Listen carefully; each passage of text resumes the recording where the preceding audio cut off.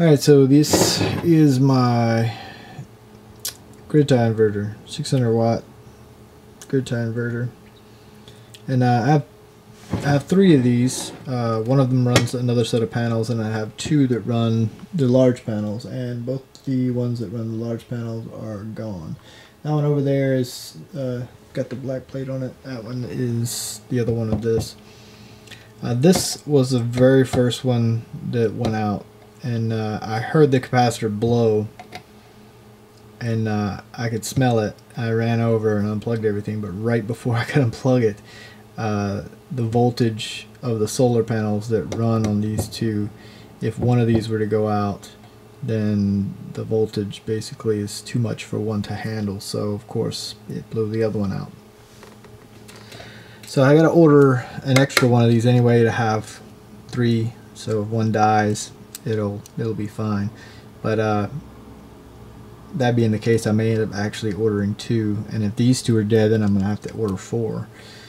So I was taking a look at them though, and it looks like the only thing that blew up was a capacitor. This capacitor is completely blown, but it should actually look like this for those who don't know. That capacitor is completely blown. I'm going to end up replacing both capacitors and see what happens, but everything else looks good. The MOSFET chips in the back look fine. Everything else is really nice. There are no burn marks, so it's very simple. It's a pretty simple unit. There's not much to it, actually, to tell you the truth, but that's it.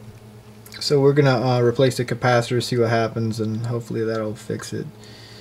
Capacitors were easy to find. They're just your standard. I actually bought some nice ones. These are like freaking China garbage capacitors, but these are 105 Celsius, 2200 farad, 63 volts, and I just went ahead and bought some better ones. So I'm going to replace those.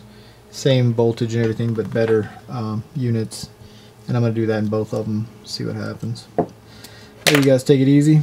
Hopefully I won't have to replace these two units, and I can get it working. When I get the stuff in, I'll make a video. Peace.